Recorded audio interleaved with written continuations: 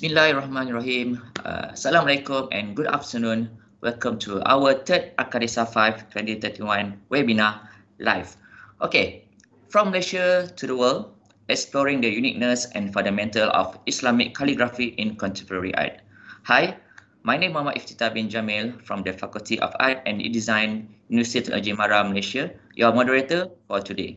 Thank you for joining us in this celebration of creativity at the 5th International Symposium of Art, Craft and Design in Southeast Asia, Arcadesa 2021. Today, we all have gathered here to unite our ideas and grow us bonds here at Arcadesa stage. For our third Arcadesa, we will bring you very interesting yet wonderful title, which is From Malaysia to the World, Exploring the Uniqueness and Fundamental of Islamic Calligraphy in Contemporary Art. I would like to welcome you to our third Arcadesa, and this program will run around 1.5 hours, starting from right now till 5 p.m. And I would like to remain, if you have any question, opinion, or anything to discuss about our topic for today, feel free to drop your things on chat box in our Facebook and YouTube channel. We will select the question and ask the question to the speaker. Okay, before we going further with our topic, let me explain about Arcadesa 5. Arcadesa 5 is an international symposium for the outcome of a creative collaboration between the Faculty of Art and Design in University Technology Mara from Malaysia, the Indonesian Art Institute, ISI, in Yogyakarta, Indonesia, and Silpakorn University from Thailand. The goals in this stage are to activating the collaborative activities of several institutions as a catalyst for the success of the creative industry among Southeast Asian countries. It also provides a platform for the community of artists, designers, and researchers to discuss issues related to art, craft, and design in the era of creative industry 4.0. More than that, this event provides a platform for a community of artists, designers, and researchers to showcase research results, innovation, and creative works that have potential for the development of creative industry. Okay, before we get started, I would like to welcome Associate Professor Dr. Mumtaz Mohtar, a respectful, well-known lecturer in Faculty of Art and Design, University Technology Mara, Malaysia, to deliver welcoming and opening speech for today's webinar. Over to you, Dr. Mumtaz Mohtar.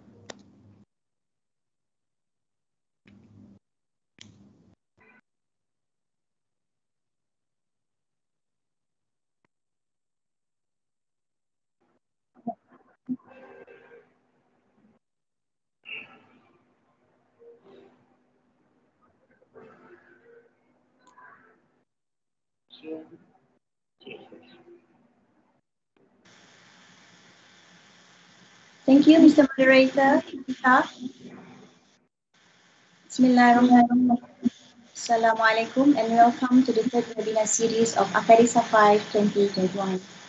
Before we start, I would like to give a warm welcome to students, lecturers from Malaysia, Indonesia, and Thailand for joining this auspicious celebration of creativity with us at the 5th International Symposium of Art, Craft, and Design in Southeast Asia, called Arcadesa 5 2021.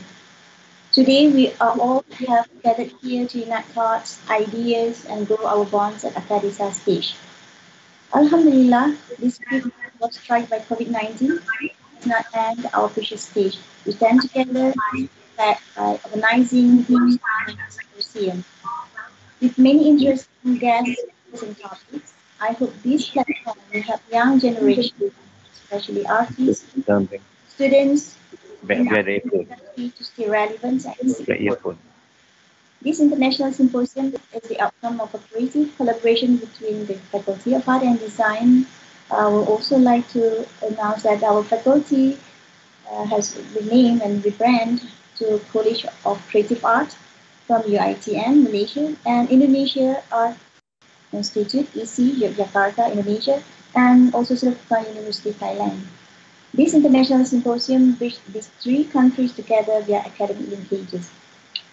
Honorable guests, ladies and gentlemen, For our third webinar today, we are very pleased to have Encik Ghaffur bin Haji Tahir, which established Abdul Ghaffur Art Gallery based in Cyberjaya, Malaysia. With interesting and wonderful topic from Malaysia to the world, exploring a uniqueness and fundamental of Islamic calligraphy in contemporary art. That is a wonderful topic and a very current demand of today discovery of art. Encik Ghaffur bin Haji Tahir is a contemporary artist in Malaysia who specializes in Islamic calligraphy. Hundreds of works and projects can be found all around Malaysia and the world. With several solo and group exhibitions, both locally and internationally, as well as extensive experience, knowledge, and talents, I hope that this webinar will encourage new artists to pursue Islamic calligraphy in contemporary art. Islamic calligraphy does not just symbolize Arabic calligraphy. The fluid lines are the expression of faith and the manifestation of spirituality of Islamic identity, heritage, culture, and history. With the touch of contemporary art, the history of Da'wah continued blossomed. I'd like to thank Encik Ghaffur bin Haji Tahir for his contribution and time for today's ceremony. Congratulations to all Arcadesa committees for an exciting event. May Allah SWT continue to guide us all to the path of beneficial knowledge. Please welcome Encik Ghaffur and thank you very much. Okay. Thank you to Dr. Mumtaz Mokhtar for a wonderful and inspired welcoming speech. I'm sure everyone will agree from what Dr. said before. Okay, with any further ado, we will start our webinar for today. But before we get started, I will briefly introduce our guest speaker for today, which is Encik Abdul Ghaffur bin Haji Tahir. Encik Abdul Ghaffur bin Haji Tahir is an artist and founder of Abdul Ghaffur Art Gallery based in Cyberjaya, Malaysia. From an architect background, and now become one of the pioneers of Islamic calligraphy contemporary art in Malaysia. With 1,000 and I think more than 1,000 original painting and numerous solo and group exhibition all over the world, Encik Abdul Ghaffur determined to push Islamic calligraphy contemporary art from Malaysia to the whole world. So for this evening webinar, we will focus on the fundamentals of Islamic art, Kufic, celebrating the uniqueness and the core of Islamic calligraphy in contemporary art from the eye of Encik Abdul Ghaffur itself. Encik Abdul Ghaffur also will sharing his mission and vision while he is in industry and sharing the experience and beautiful moment between Islamic calligraphy toward culture and impact toward people in a modern day. But before we invite our speaker, let's enjoy some footage that content of Abdul Ghaffur artwork and previous exhibition around the world. So let's watch.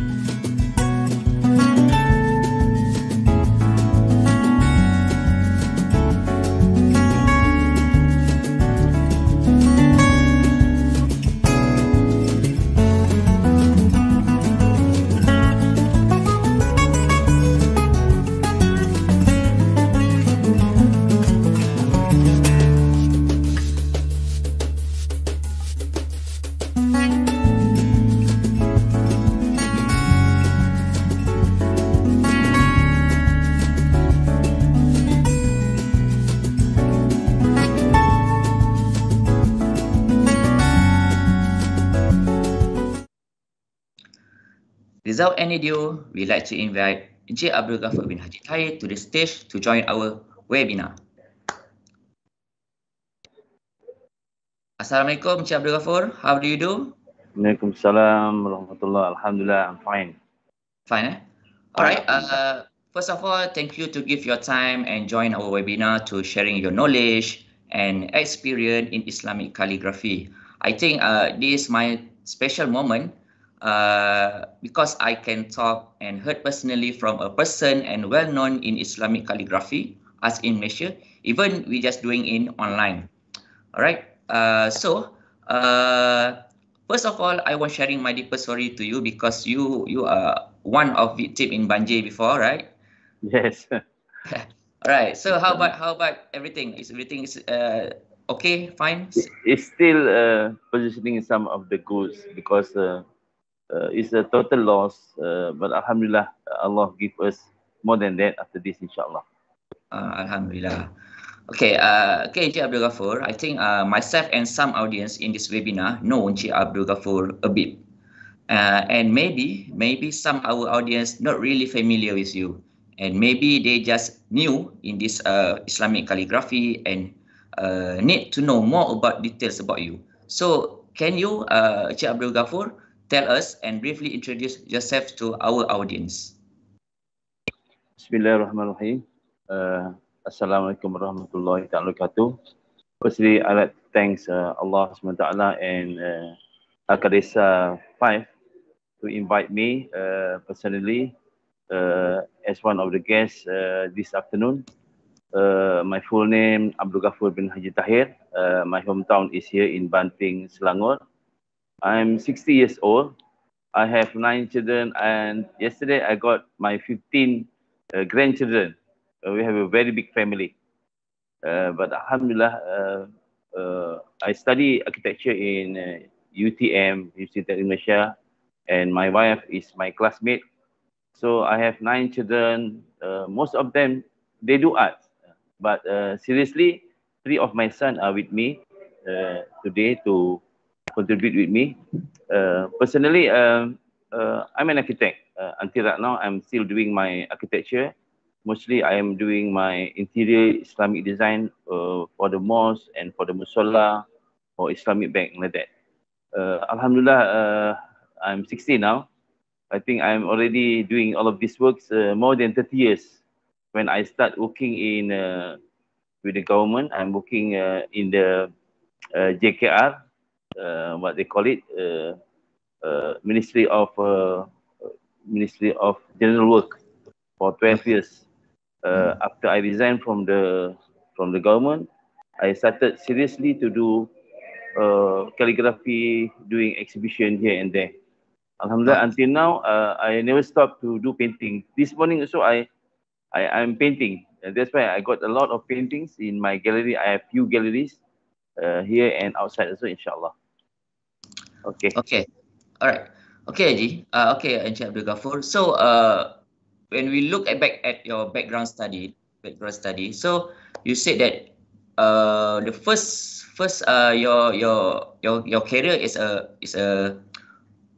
what architect in the architect industry. Yeah. So so why you get started from that architect environment to calligraphy, to art? I'm very thankful to Allah, especially, and to the things that I choose in my life. During my childhood, actually, I don't know what I'm going to be, because I'm living in the village with my parents. We are doing all business, all jobs. Especially, we are specialists in agriculture, So after I got my result, my brother pushed me to be an architect. On that time also, I don't know what is an architect, so because we are orang kampung.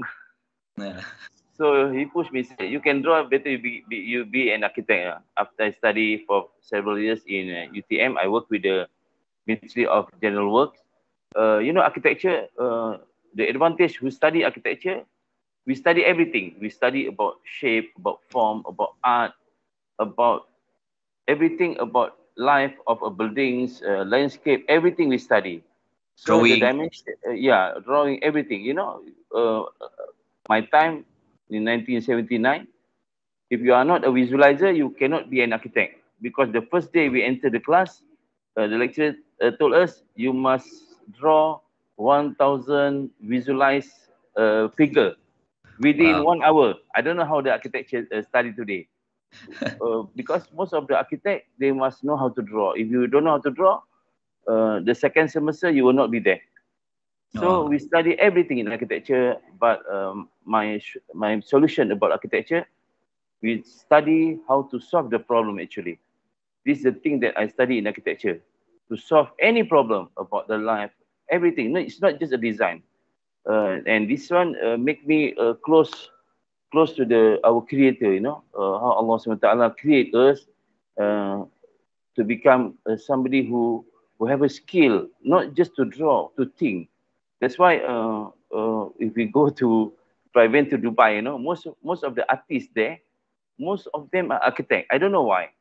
Maybe architect, they look to the art in different dimension, you know, because most of the galleries I made in Dubai, because an architect, for example, for me, I can know this artists have a architect background because they have some principle and something that they draw, that his background is an architect.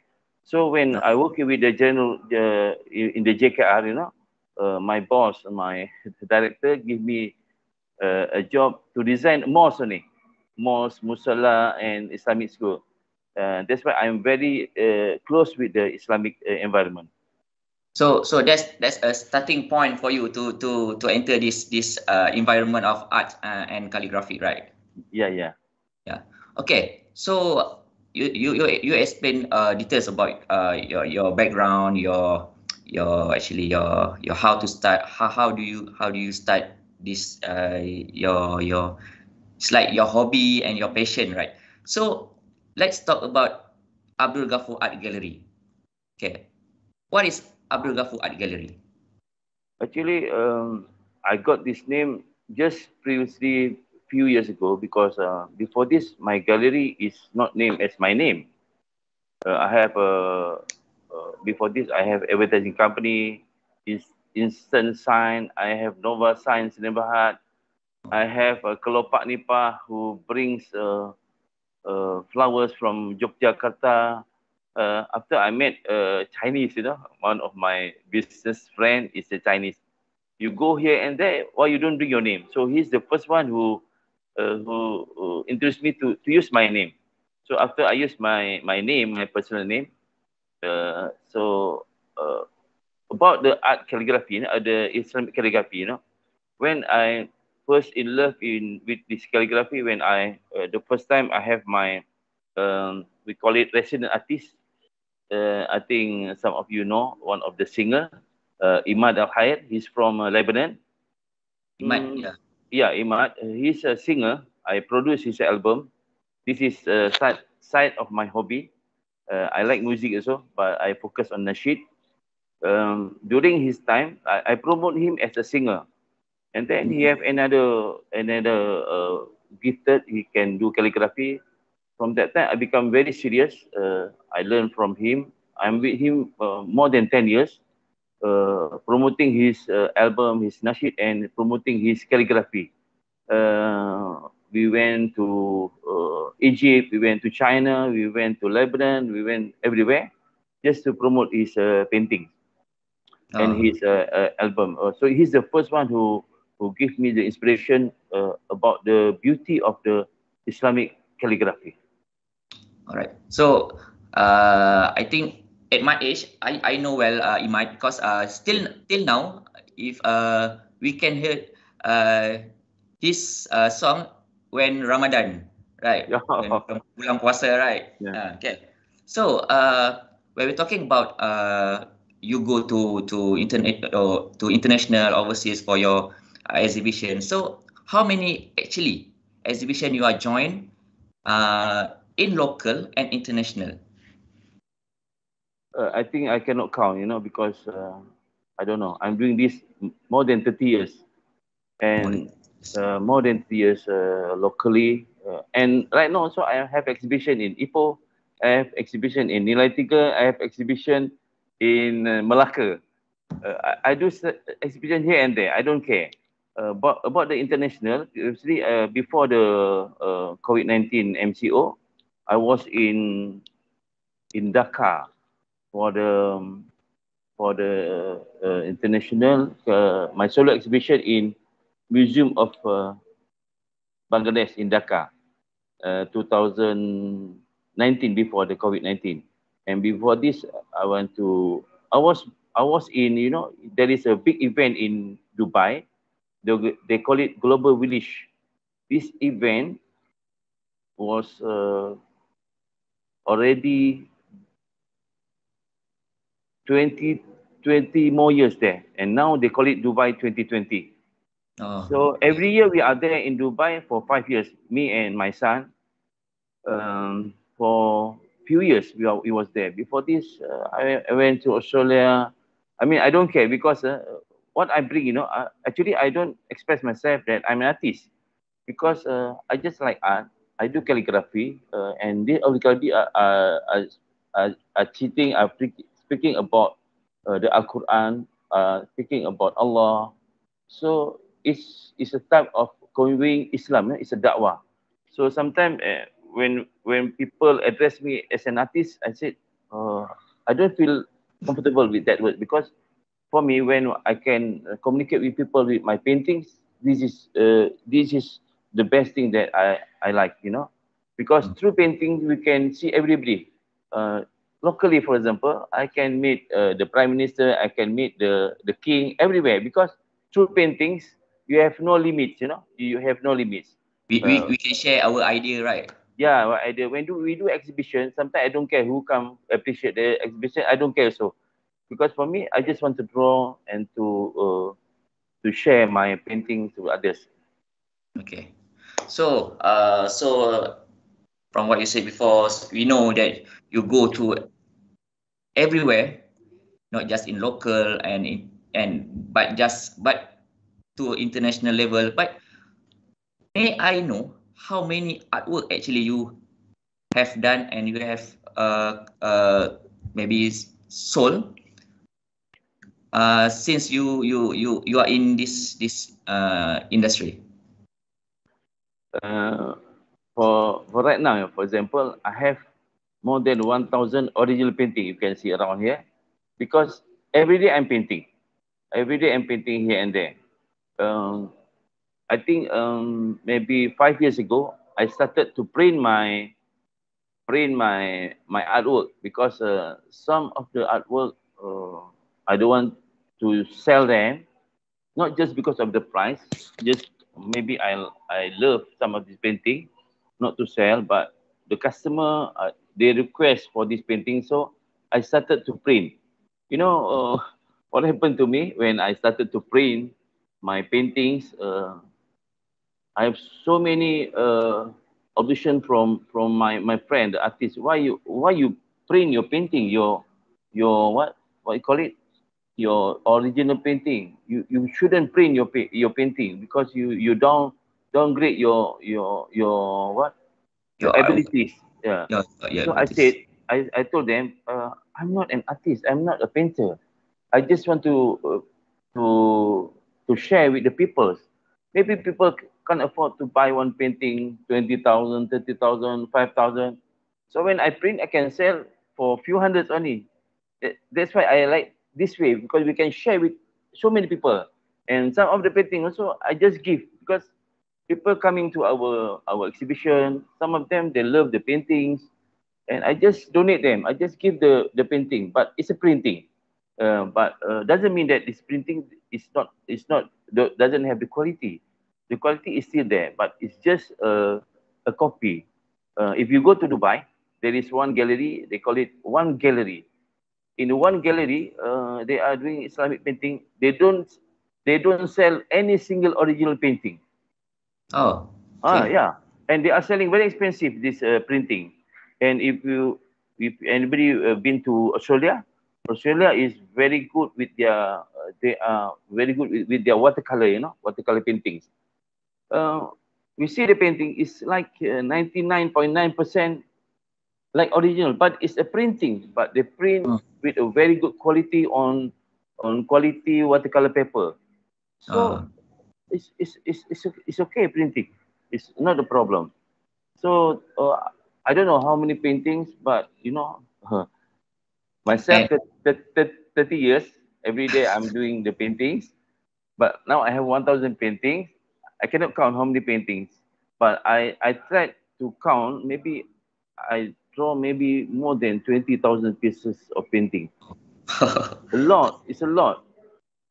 It's a Okay. lot. So I think if you can compile it, your artwork, I think it can become a encyclopedia, right? I So don't very know thick. because I never think that I want to become artist. I don't know. I don't know what's happening. No, all of this from Allah SWT that give me the taufiq and hidayah to become like this. Now I'm 60, but I'm still have the strength that Allah give to do the painting. This morning also I do some painting in one of my gallery with my son, of course. All right. If you can see from there at your gallery, at your Abdul Ghafur gallery, we can see a many different size, many different style of your artwork. So can you share with us what is your biggest artwork and very well-known artwork did you ever made? In 2010, I started to draw the biggest painting Al-Quran in the world. 2010. In the world? Yeah.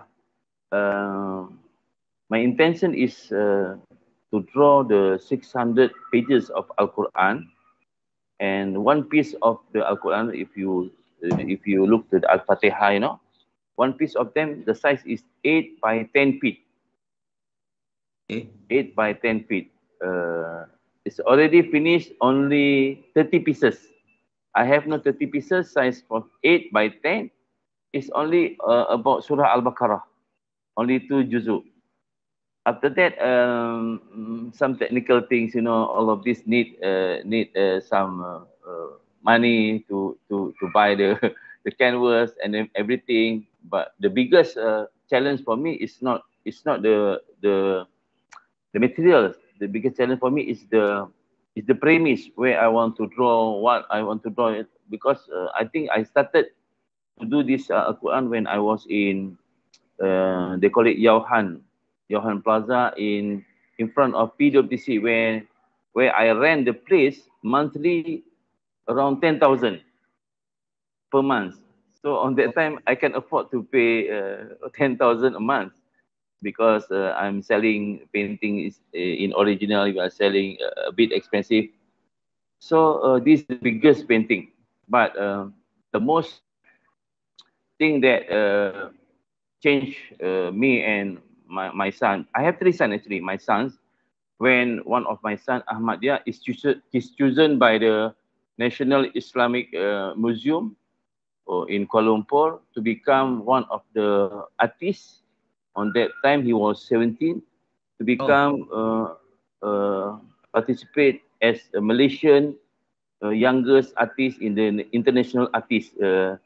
They combine around 36 calligraphy artists around the world.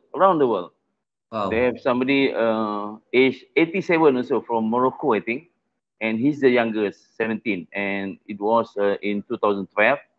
This is the biggest chance that they give to us, and we will have the next. They call it the exhibition Nun wal Kalam. Nun wal Kalam is the biggest collection of Islamic calligraphy in the world.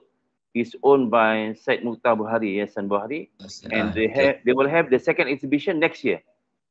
They collect already our paintings. Yeah, this is the biggest chance that they give to us, and from that they have a roadshow. You know, they have a roadshow. They have a gallery in London. They have a gallery in Egypt. I think they publish a lot of books about these 36 artists in the world. So I think this is the biggest things that we have that Allah give us and make me feel confident to go outside.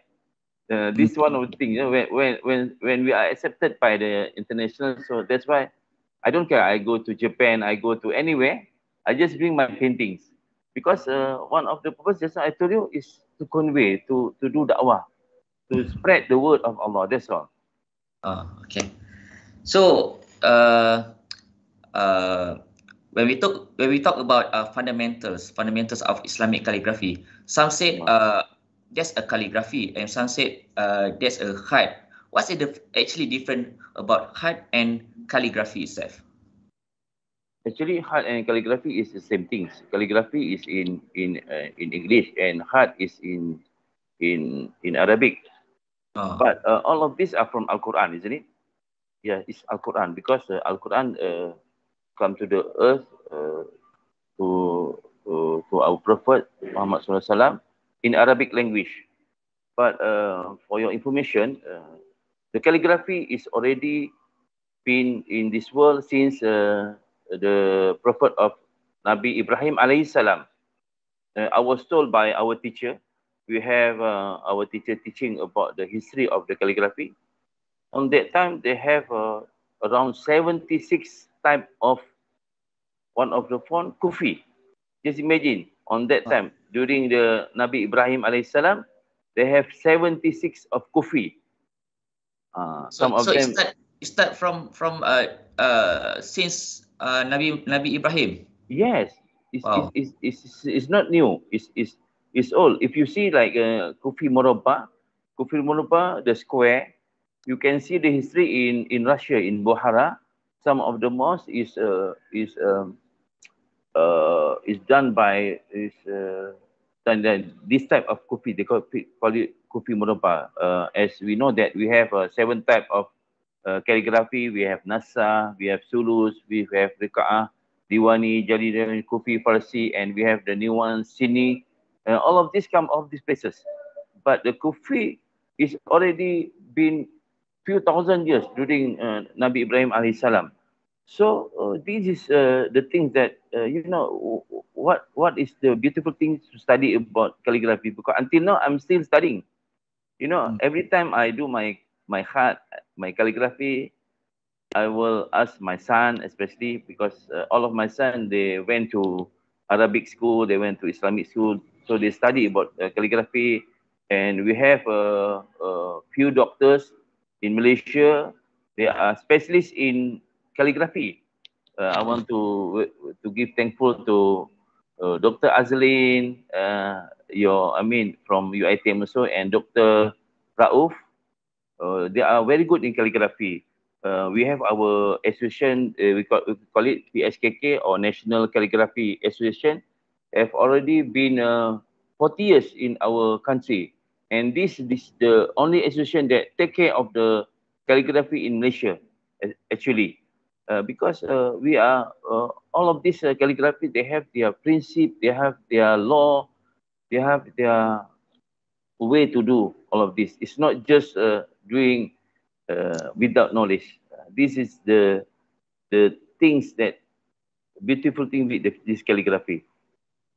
Okay, so when we talk about fundamental Islamic calligraphy, what actually the biggest difference between local and overseas arts in terms of Islamic calligraphy itself? Actually, if we study about our history, we accept the Islam in Malaysia, I think only 1,150 years or 200 years. That means we are very new in Islamic calligraphy, because Islamic calligraphy come from Al-Quran, and we just received the Al-Quran. I just can say that we are only the followers, In Malaysia, we are just only the followers. When we start to send our students to Egypt, to Jordan, to Saudi, to Yemen, they start to explore, they start to explore the calligraphy that they have around the world. If you go to Morocco, they have Moroccan Kufi. Everywhere they have their own style. So when this student come back to Malaysia, so the teacher, the ustaz, they spread this calligraphy to our student here in Malaysia. Actually, all of this calligraphy come from outside, but we have the history, like our previous writing is Jawi. Jawi also is come from Arabic calligraphy. Yeah. So all this about history, all this about Islam, and because Islam reach here is early, so all of this, like just now you asked me about different. There is no different actually, because we are just followers. We are just the student who study from the teachers outside. Oh, so what do you mean by we have our own technique or style, but we just borrow it from other techniques or other style from overseas lah, right? So okay, and I think this question is this become maybe something yang we need to look at some point, because if we talk about calligraphy, Islamic calligraphy, why is important to bring this art to our community, to our environment, to our art society? Why this is important? It is very important because it's a responsibility for us as a Muslim. Because Rasulullah SAW also said, spread from me, even though it's one ayat. So this is very important. So we spread everything that comes from Allah, goes to our Prophet SAW, and to us, we must spread to everybody. So for us, an artist, Allah give us the skill to draw, to draw. So this is our responsibility to bring people, through this art, to near to Allah. So this we call it adil, adil. To become adil in English, what you call it? We must bring people to Allah. But if we have the skill that Allah give and we bring people away from Allah, this is zalim. So this is a responsibility actually for us to convey the Islam with our way. For example, people who can do nasheed, sings or read Al-Quran, they convey the Islam through that way. Somebody who can do actor can do a film, they make Islamic film. Some of them they can speak, they can do Islamic speaking, so they do. But for us as an artist, for me, calligraphy is the easiest way to communicate with everybody. It's a responsibility because when we do art painting, especially when do this style, contemporary style. Contemporary is a new concept. It's a new concept to display the art. New concept, new way. But we are borrowing the way from the people, and we have a new way.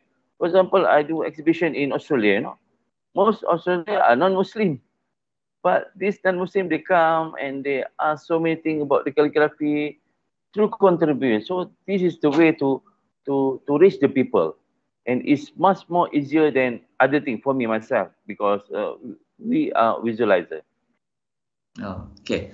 So you said about contemporary and a classic art in Islamic calligraphy. So we can see from your artwork, you have a different style of your calligraphy technique. Some like square. Kufi. Kufi. And in your opinion, in your view, what is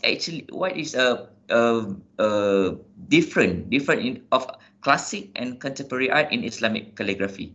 Classic and contemporary, what is different? Actually, there is not too much different because when we do calligraphy, we are attached to the rules of the calligraphy. For example, one font, the most hardest font to learn, they call it sulus. Sulus is popular in Turkey. And Nasa is the font that they use to write the Al-Quran, They have the rules, the principle, and the law to do all of this letter, It's not just you do just like your way. For example, I went to Istanbul with my son to study about the sulus, To study sulus takes time. It takes few years, not few days, not few months. I met one student. We study in IRSIKA, Institute Research of Islamic Culture, like that, in Istanbul. I met one student from Egypt. He's doing Al-Fatiha, Al-Fatiha. I asked him, how long have you been doing all this Fatiha? Sorry. He said, I'm doing this more than 2 years, and he can't finish this Al-Fatiha. You see how tight is the law and the principle of the heart. So that's why when we do contemporary and traditional, actually these two things is not too much different.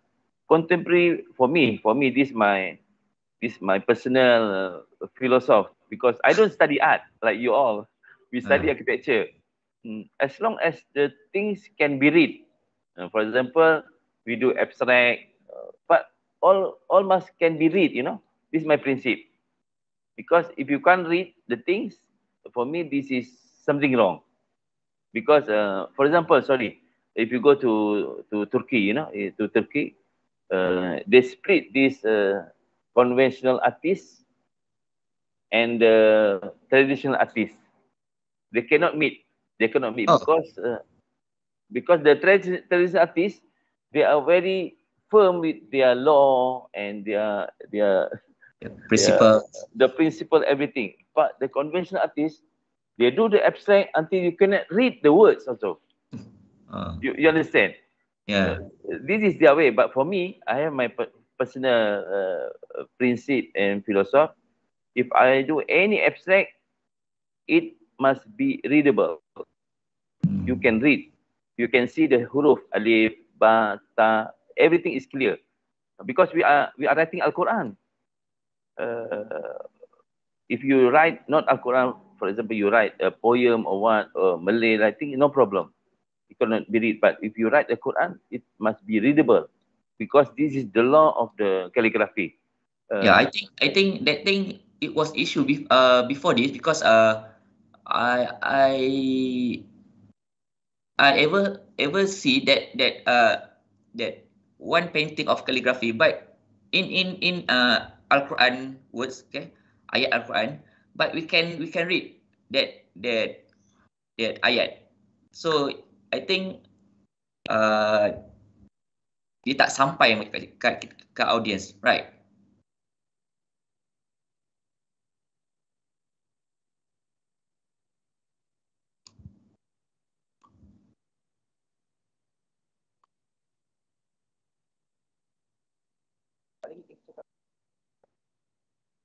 Alright, so I think we have a problem in network, okay?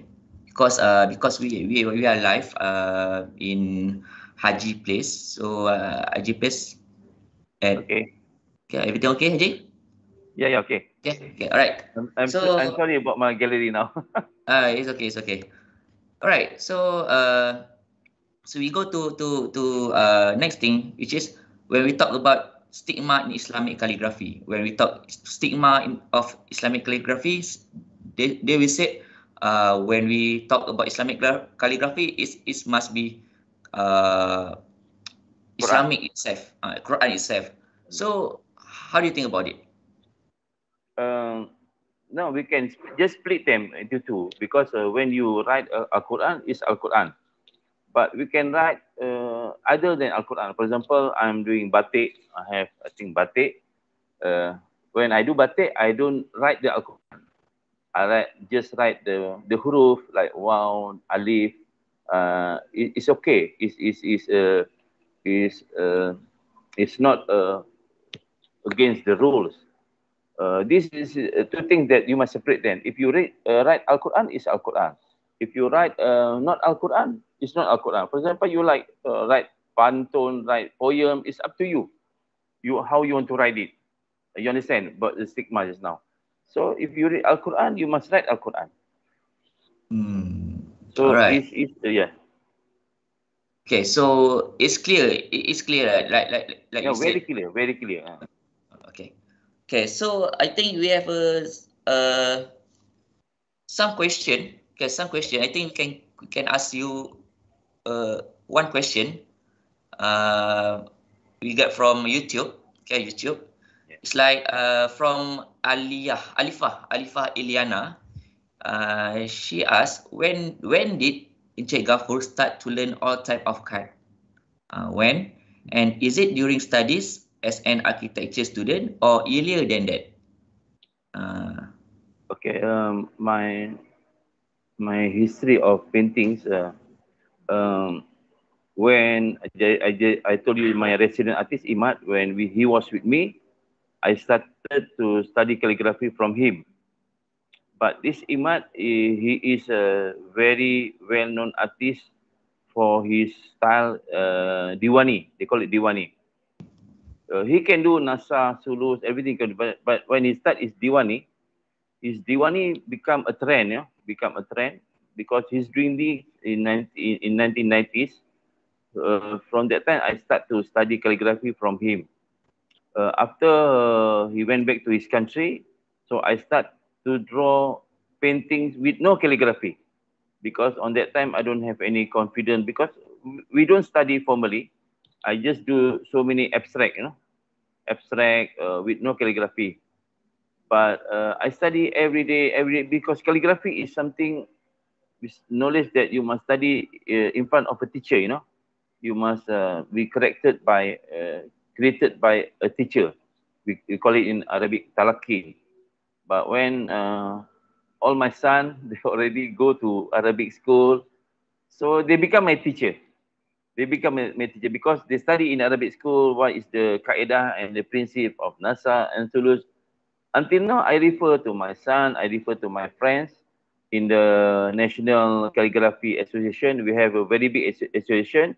It's already 40 years in Malaysia. They have so many scholars there inside there. So we refer to them and we do some we call it teaching calligraphy in the museum, in the schools, everywhere. But I don't teach calligraphy. I just teach a principle of abstract only. So every day we are studying actually. Every day we are studying. Until now we are still studying. And they have so many competition of calligraphy locally and internationally. It's very good. It's very good of building calligraphy in Malaysia actually. Right now, for example, next end of this month, we have a very big show in Expo Halal Malaysia. We have exhibition, we have competition. So it's very great in Malaysia. We have so many participants and we have so many students involved in this calligraphy. And now nowadays we have so many Islamic school.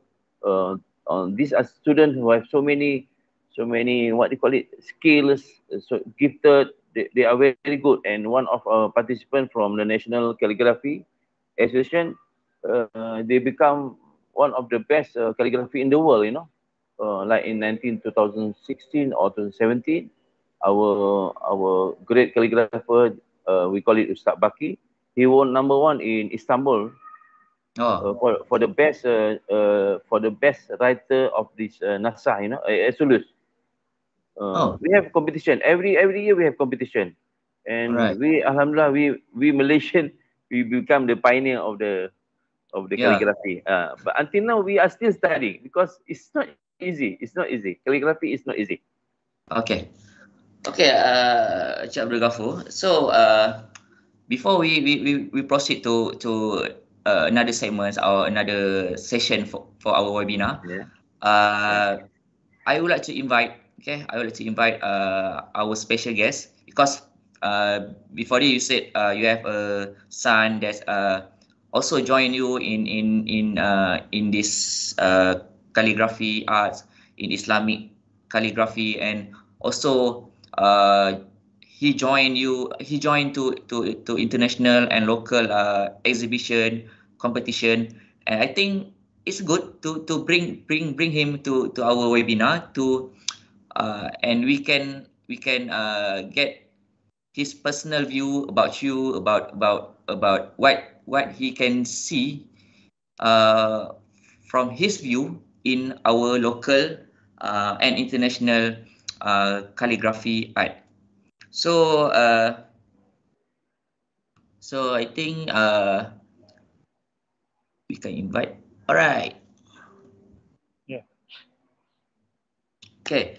So Assalamualaikum. Waalaikumsalam. Okay. So as I know, Ahmad Dia, right? Yeah. Okay. So right now we have two familiar person in calligraphy art, which is Encik Abdul Ghafur and his son Encik Ahmad Dia. So for Mr. Ahmad Dia, can you introduce yourself to the audience? Yeah. My name is Ahmad Dia bin Abdul Ghafur. I'm from Selangor, just like my father. So you live with your father? Yeah. Yeah. Okay. So can you briefly inform us about yourself and how many years you are in this Islamic calligraphy? Yeah.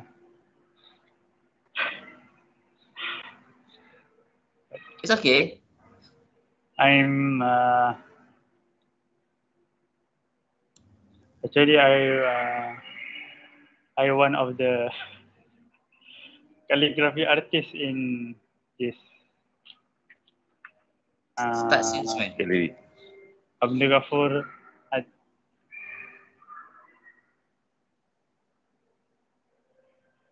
how long? Yeah, I was about 20 years since I was 7. Since you were 7. Yeah. Oh, right. So right now, how old are you? Now I'm 27. 27. So wow, it's quite a long time, right? Okay. So what actually your major or type of calligraphy? Is it same with your dad, or you have a different style or different type of calligraphy by your own artwork?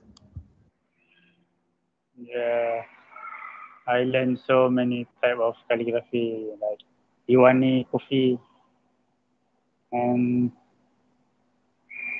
yeah, I was influenced by the Diwani Diwani khat.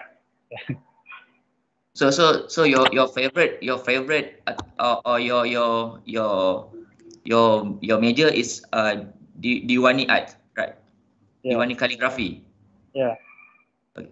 Okay, since you are son of a popular calligraphy artist, Abdul Ghafur, so can you describe your dad? How your dad develop you as a calligraphy artist?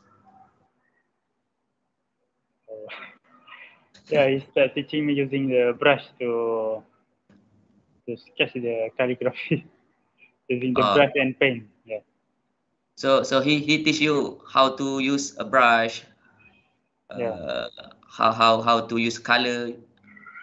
yeah. Okay, okay.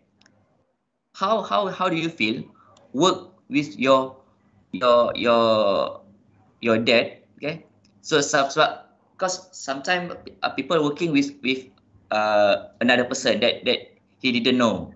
Okay, so uh about you are working with your dad, Yeah, your dad and Abdul Ghafur yeah, itself. So uh how do you work with him?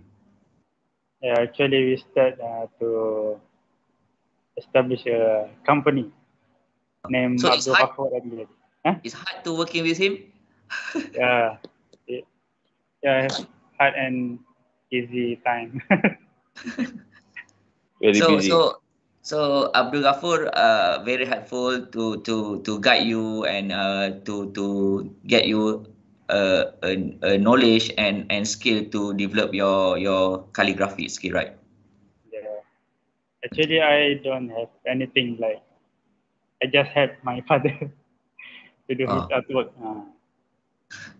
okay, right.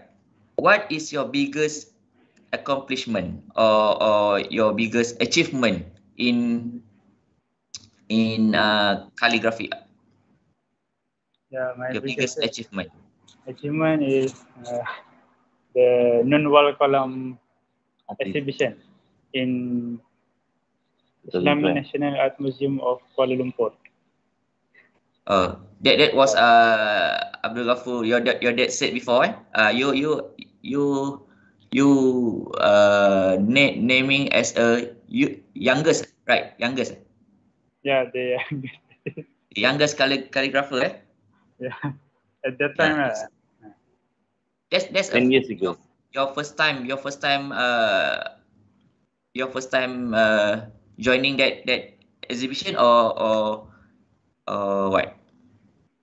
no, it was my first international exhibition. So in when you Malaysia. join the first time, and then you got that award for your youngest calligrapher. Yeah. Yeah. So it's quite interesting, right? Okay. So as a I think you still a younger, because you just only 27, right? Okay. What is your advice? What your advice or nasihat to the audience who is still young and want to join in Islamic calligraphy? What your advice? Yeah, my advice is to learn calligraphy. We have to be strong and patient to know the kaidah, the style. Okay.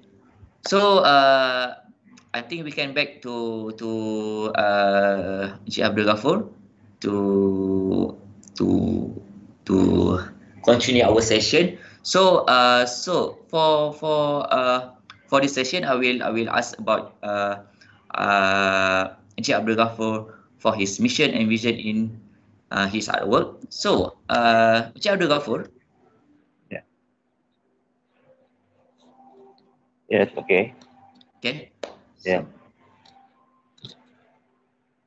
All right. May I know what is your mission and vision in your artwork, in mostly in Islamic calligraphy? What is your mission and your mission and vision? Inshallah. Sometimes I feel that it's just a responsibility as the Khalifah of the Ummah to spread the words of Allah, you know. For me, if I can, I want to put all my paintings all around the world, in an Islamic country or non-Islamic country. That's why I have so many things to do.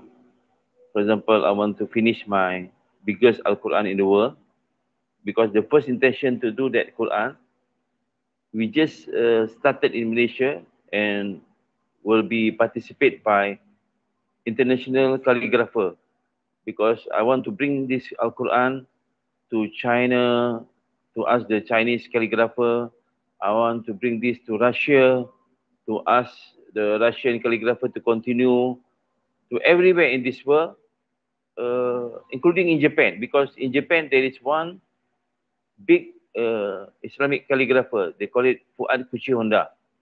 Oh. I want, very big. He is one of the participants of the international Nun wal Kalam. Fuad Kuchi Honda is a Japanese. He's already, I think now I'm 60, he's 70 plus. He's one of the best calligrapher in the world, you know. He's a Japanese. So I want to bring all of these international artists to continue this, the biggest painting Al-Quran. You know why this mission is very big? I don't know, I can reach or not, because I'm already 60. But right now, I use any opportunity, any chance to spread this word. Alhamdulillah, during this MCO, we are a bit trapped in our country. We cannot go anywhere. But I got few invitations, inshallah, this year. I got the invitation to go to Dubai, to go to Istanbul, to go to Singapore. Singapore is also a good place for art. Inshallah, my mission is I want everybody to reach Allah through this calligraphy. You just imagine. Okay, so the audience have give a question, okay, but I think if you don't mind to give your to answer this question. So this question from person from YouTube. If you don't mind sharing throughout your exhibition, what was the biggest achievement when it come to selling your artwork? And if you don't mind, can you sharing that figures? So it's mean uh, soalannya berkaitan dengan apakah jualan yang paling besar lah nilai dia. If you don't mind.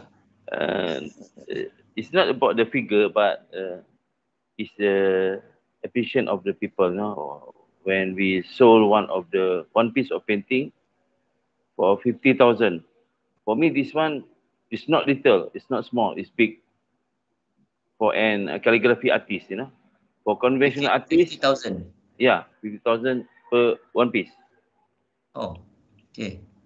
But this is a painting, but when we go to, for example, I do so many interior for the mosque, for the mosque, especially I did mosque for the Penjara Malaysia.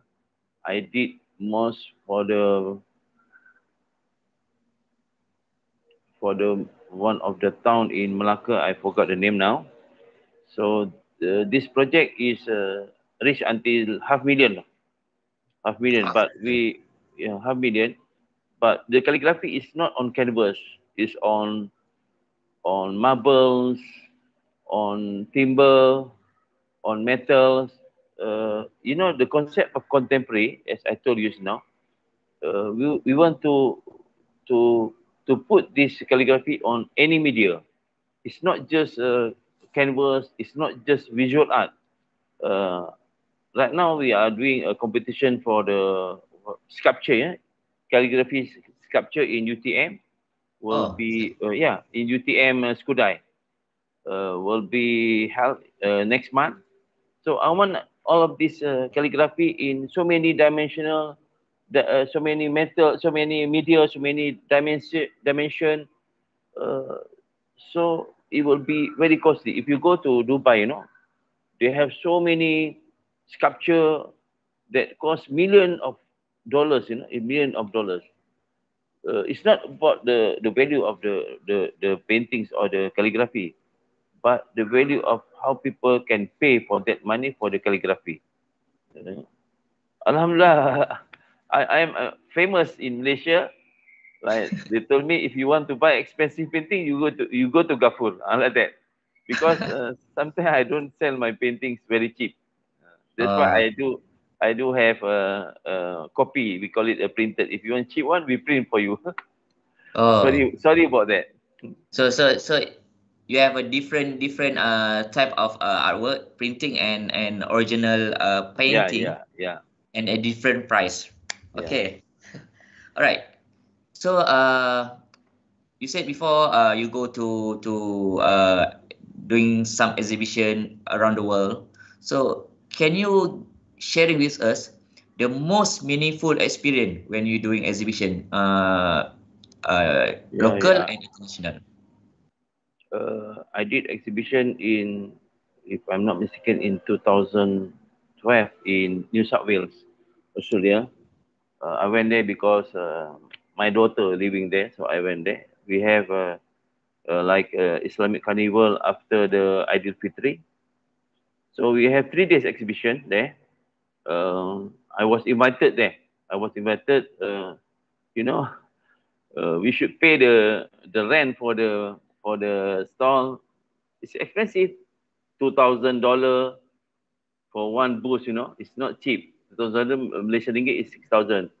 But when they know that we come from Malaysia, we have so many paintings, so they give me, I think, around 5 kiosks for free. Oh, for free. Free. It's 3 days only. One of the big experience that I have, there is one Jewish lady. because he came to us. He said, "I'm Jewish."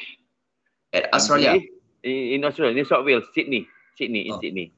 I'm a Jewish.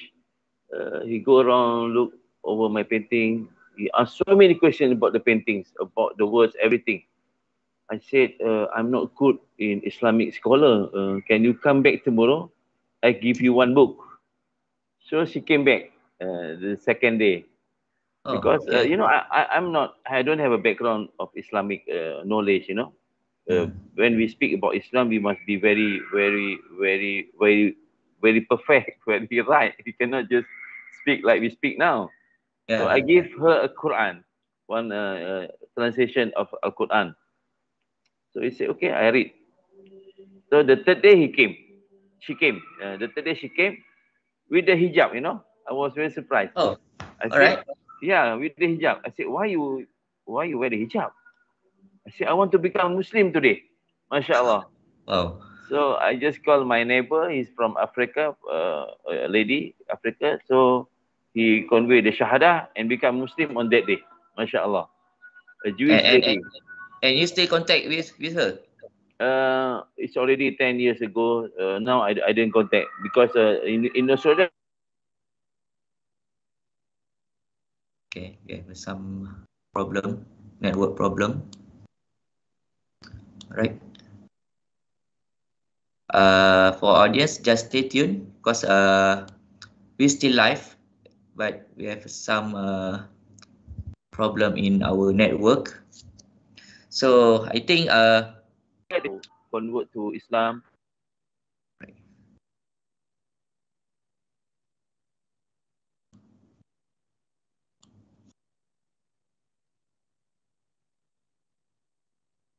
Yeah. Okay, so it's for audience, sorry for the situation because we have problem network problem at Abdul Ghafur place. So I think we can show some slide or some image for his art from his artwork to show that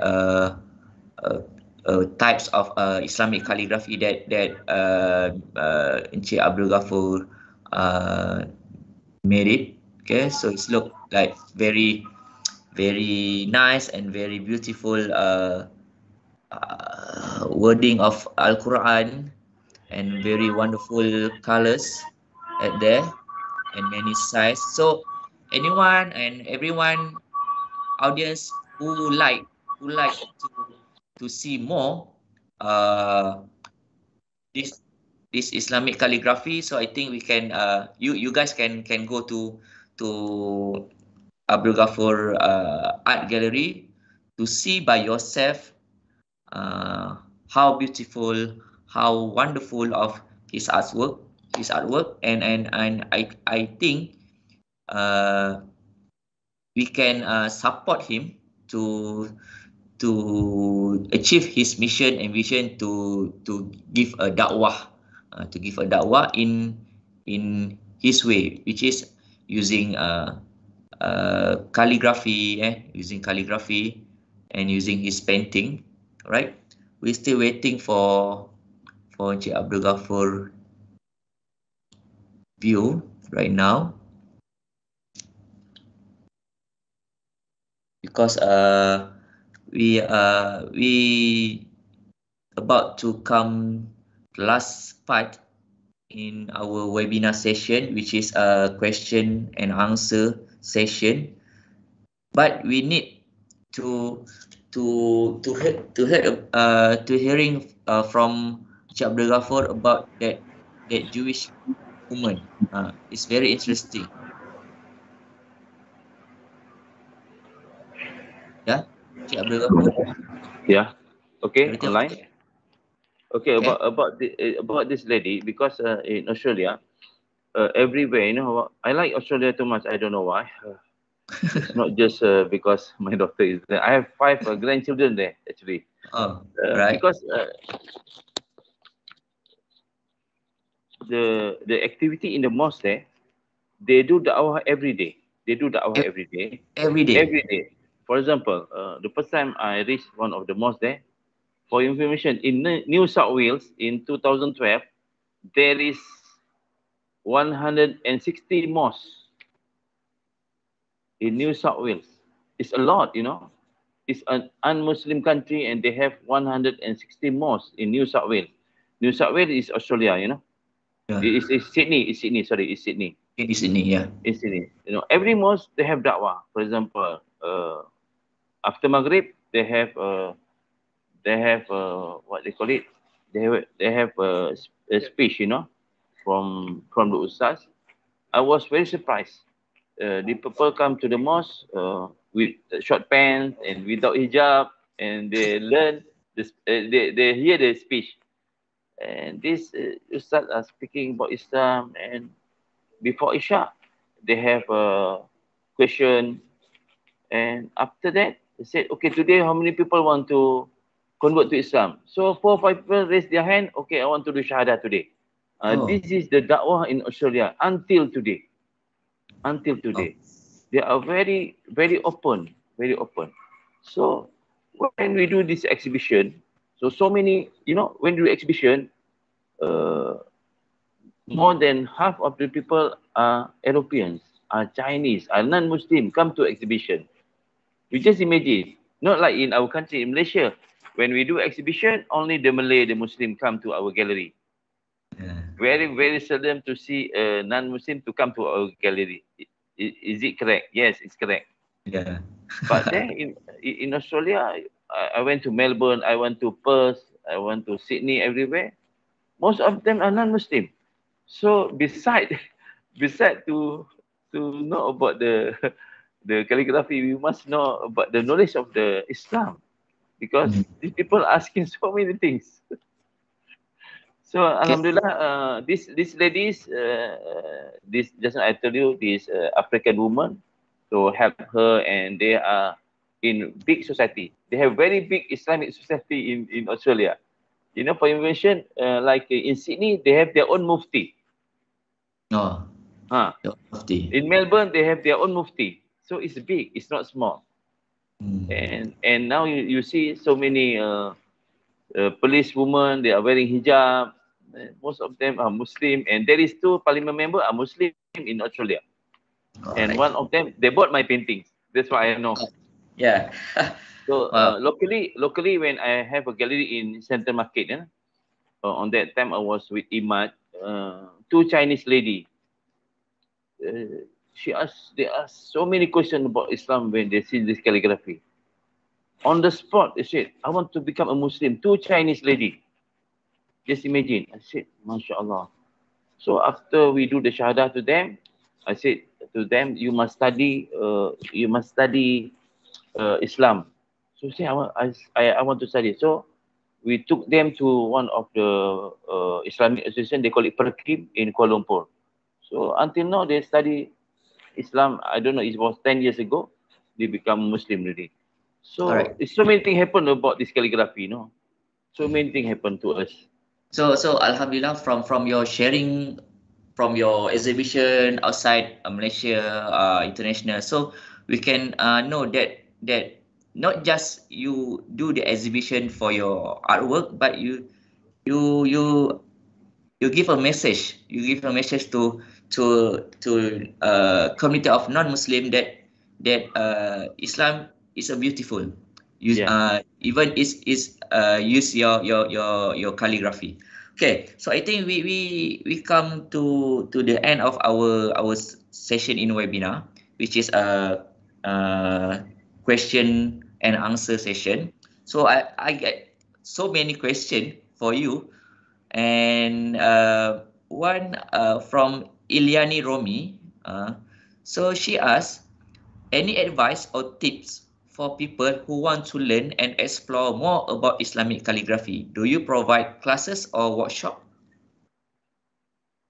Okay, if you want to do Islamic calligraphy, number one, we must have a knowledge, you know. We must learn the principle, the qaedah of every font. So we have classes that is organized by our society, National Calligraphy Association. based in Kuala Lumpur. Inshallah, this year we are going to start our classes in the Islamic Museum of Kuala Lumpur, near in front of Masjid Negara. Oh, So, when? Because of this MCO, so we stopped these classes for 2 years. Just imagine, we are going to start this year, inshallah, if they give permission. But beside that, you can just go to the website of PSKK, Persatuan Seni Had Kebangsaan. We have classes everywhere because we have a PSKK all around the state. We have in Sabah, Sarawak, Johor, we have everywhere. So we are ready to learn, to teach everybody. In our gallery also here in Malakat Mall, inshallah we will start our class next month, inshallah. Next month. We have also online. If you go to our website, we have online study also. You can study calligraphy. So my advice, if you want to do calligraphy painting, you must study about the calligraphy. One thing I want to tell everybody today, sorry to say about this, because we calligrapher, we protect all of these Al-Quran words, you know. We take care all of this kaedah and procedure and principle, everything. And if you go to the website, if you go to the Googles, anything in Lazada or Shopee and everything, they are selling the calligraphy everywhere, you know.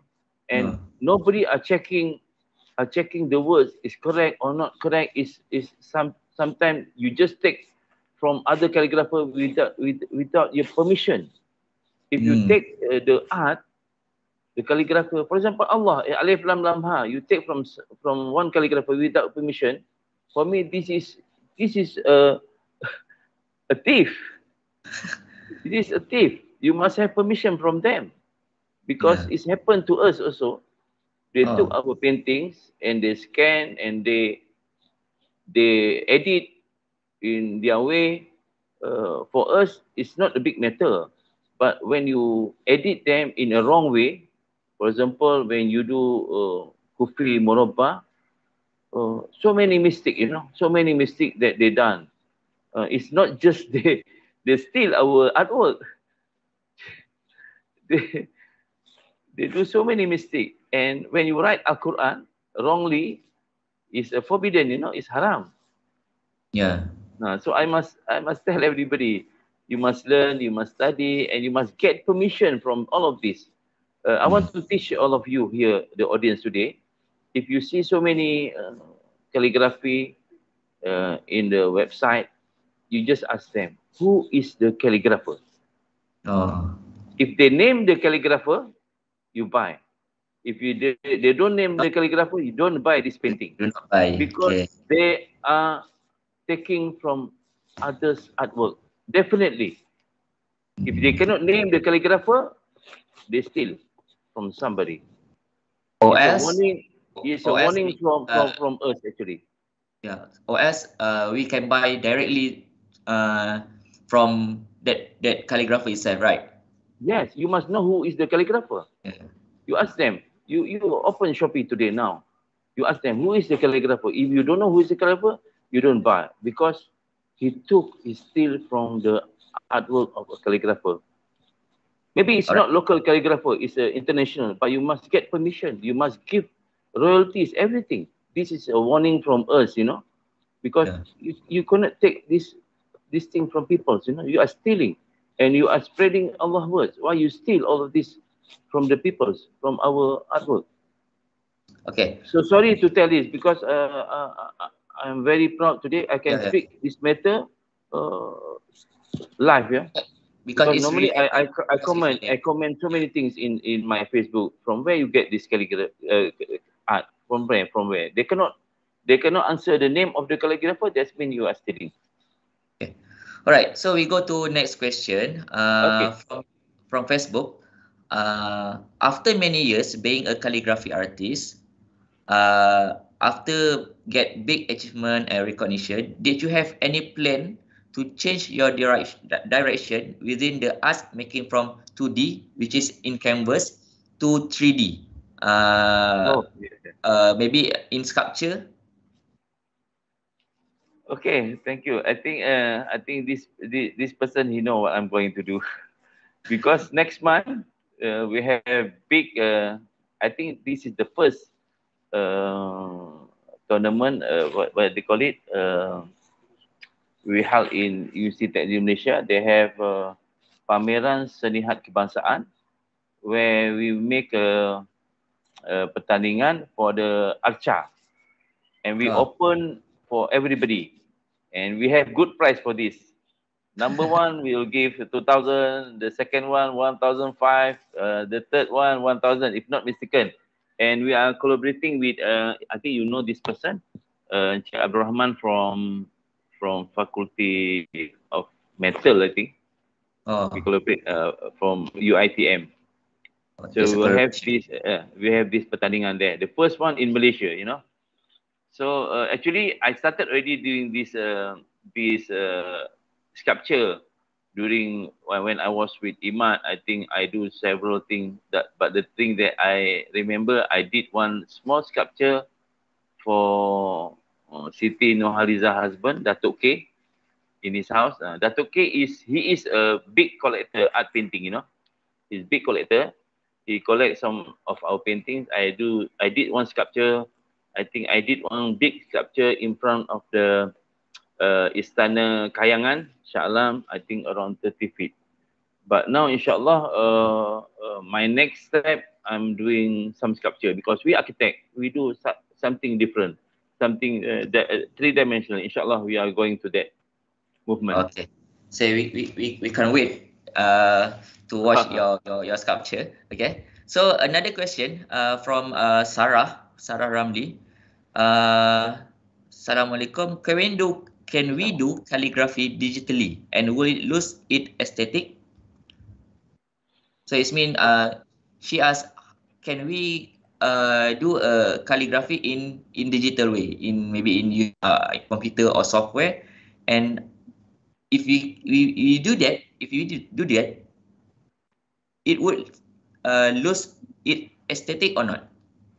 Oh no! As I told you just now, in one gallery from Dubai. You know, one gallery is a big gallery. They have branches in Melbourne, in Singapore, in Dubai, of course. In Dubai, they have few galleries. All of them are digital art. And we have so many digital calligraphy artists in Malaysia. One of them is my friend Ismail Makzain. He already doing this also 30 years like me. All of these are digital. But digital have a principle also, you know, have a law. Have a law also. All these things you must study. You must learn. For me, personally, I can teach everybody for free. No need to pay. You just get my WhatsApp number and you can ask me everything that you want to draw. I can create the works. But digital is very sensitive, you know, because I see some of the people they do digital. They are doing wrongly, you know, because they are using computer. Using computer is not easy, but it's easier than a visual art that we draw. So everything must have a knowledge. Everything you must learn, All right. inshallah. Okay. So the next question, we have more question to come. Okay. So another question, that this person from Aris. So he asked, how many style of kufi? How many style of Wow. kufi? I told you just now, during the Nabi Ibrahim alayhis salam, they have 76. Now they have 17 types of kufi. You know, until now I'm studying. So they have kufi Morobba, they have kufi Fatimi, they have kufi Maghribi, so many. Have 17 types. So all of this you must study. But of course, if you want to study all of these 17 kufi, you cannot study here in Malaysia. You must go to Egypt or you must go to Yemen, you must go to Morocco, you must go to all of these countries to study all of this kufi. That place, the origin of calligraphy. Yes. For example, you want to study kufi Maghribi, you must go to Morocco. If you study kufi Fatimi, I think you must go to Egypt. I mean, you cannot search one teacher can teach everything. No? Right, This is the hardness of the Islamic calligraphy. Oh, okay. Oh. So I think this is last question from Facebook. Okay, right. I think this question is quite interesting. If you don't mind, can you share what is the saddest moment?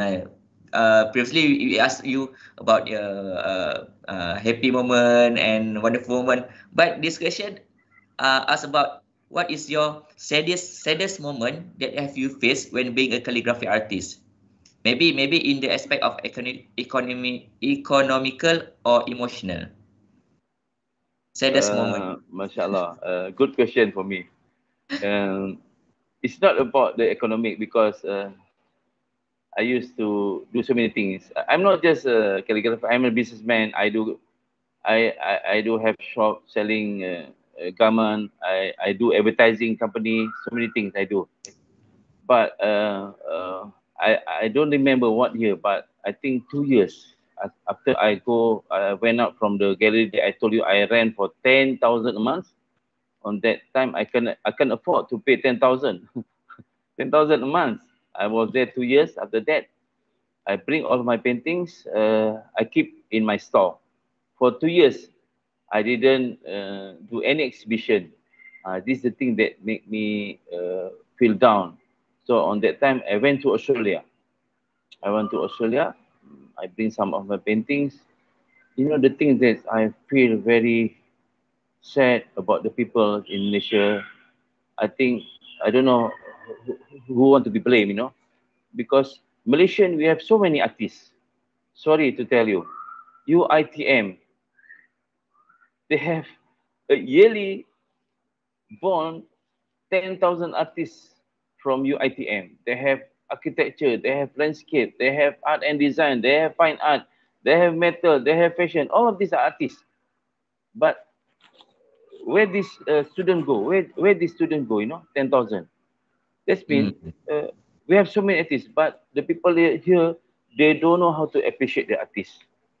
Sorry to tell you, we Malaysian have a wrong definition of artist. For us artists, for a Malaysian, artist is a singer or an actor. That is artist. When visual artists like us, nobody know because we call it artist jalanan. We do painting here and there. Sometimes I do in pasar malam and pasar pagi. We are not Siti Nurhaliza. We are not Mawi because we are not Mati. No, nobody know Ustaz Baki.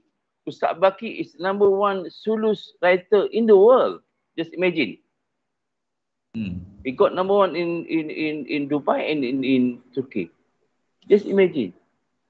The wrong definition of a Malaysian to know who is artist. For that artist is a singer or an actor.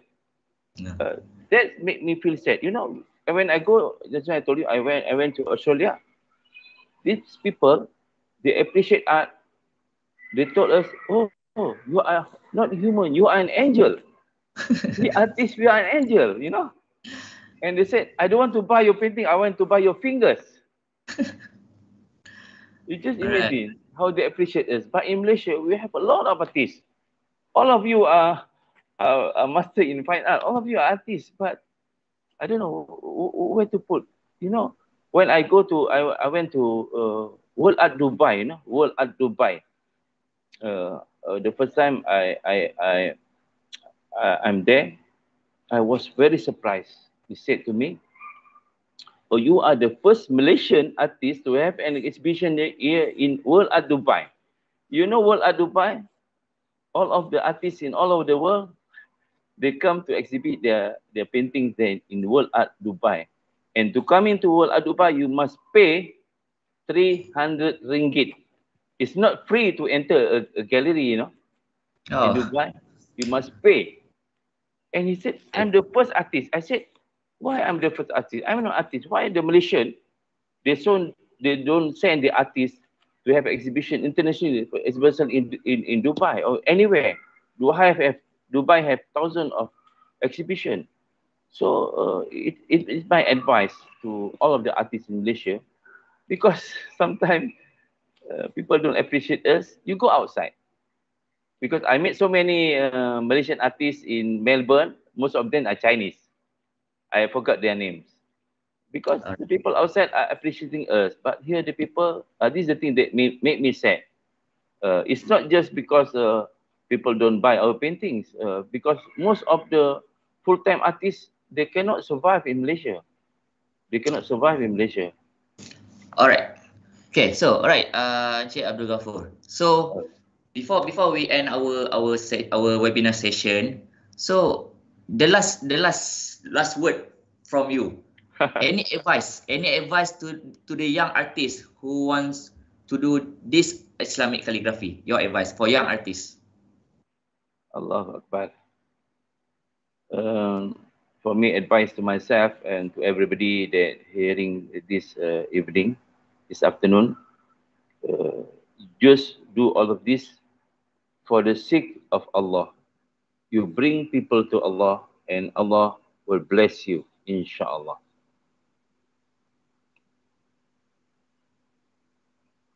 Okay, last word only.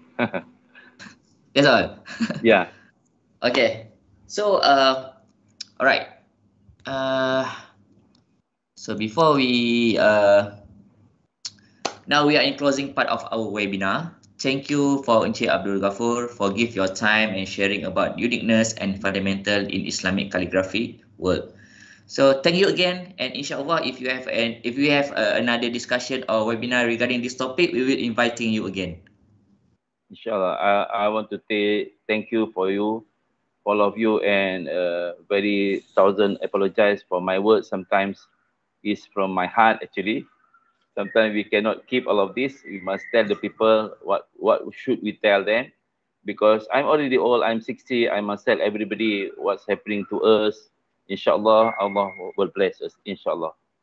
Okay. Before that, Encik Abdul Ghafur, so can you share your Facebook your Facebook address or Facebook link or Shopee? Do you have any Shopee or Facebook? Okay, actually, my son did for all of this Facebook. My Facebook is Abdul Ghafur Haji Tahir, one of them, and another one is Abdul Ghafur Art Gallery. There is two Facebook. But for information, I'm not very active in this Facebook. I'm busy here and there, so sometimes my son. Your son handle your account. Yeah, account.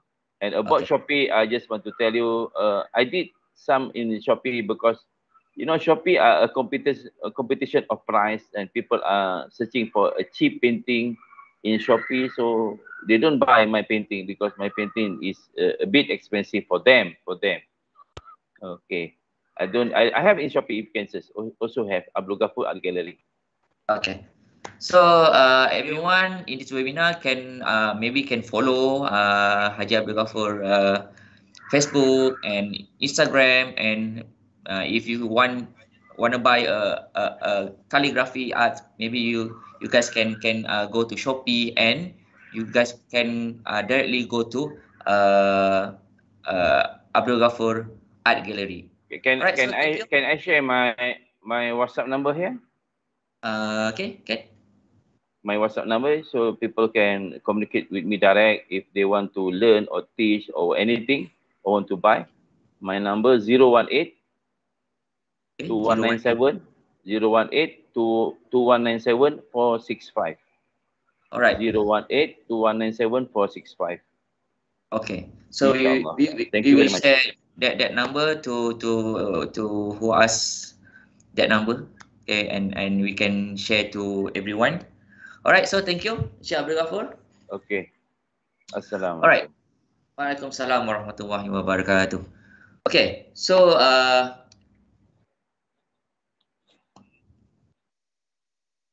Islamic calligraphy is not just the art of handwriting. Okay. It is a tool. It's a tool for communication and preserving the word of Allah Subhanahu wa Taala through the Quran. It's a reflection of inner self to the artwork. If our audience want to learn more about Islamic calligraphy, feel free to follow Encik Abdul Ghafur bin Haji Tahir in Facebook, Instagram. Now you can buy his artwork via Shopee. Yes, via Shopee.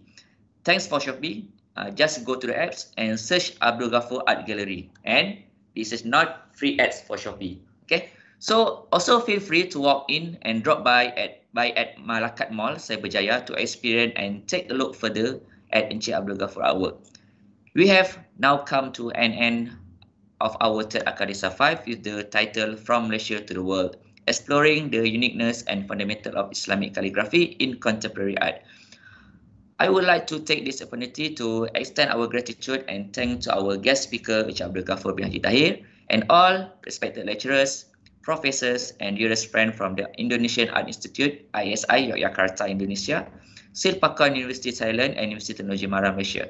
Most importantly, thank you for team production for full effort and pulling each other up throughout the Arcadesa 2021. Don't forget to follow Arcadesa 2021 on Instagram at Arcadesa5, ARCADESA 5, and our Facebook page, Arcadesa space 5, for more upcoming events because we still have more interesting webinar for you. If you have any thought and brilliant ideas, do share with us and let your voice be heard. I'm Muhammad Bin Jamil. Until then, stay safe and take care. Assalamualaikum.